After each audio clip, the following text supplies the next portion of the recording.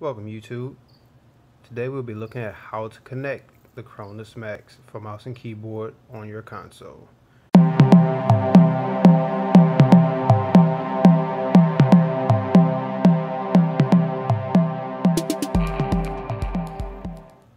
You will need a couple of things. You will need your console, a controller, the Cronusmax, a micro USB cable for connecting your controller to the Cronusmax, and you will also need a mini USB cable.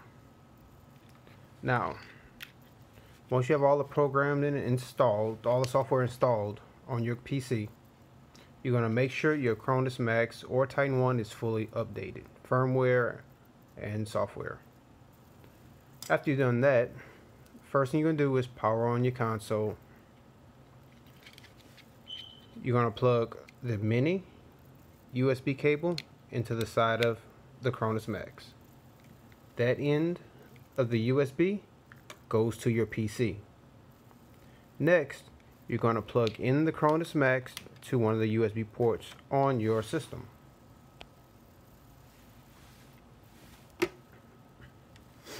After you've done that, you're going to plug the micro USB cable, preferably one used to charge your controller, to your controller, and you're going to plug the other end into the back of the Cronusmax. And that's all there is to it.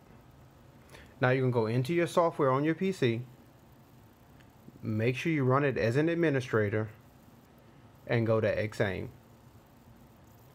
All the rest of the settings there are done from the software.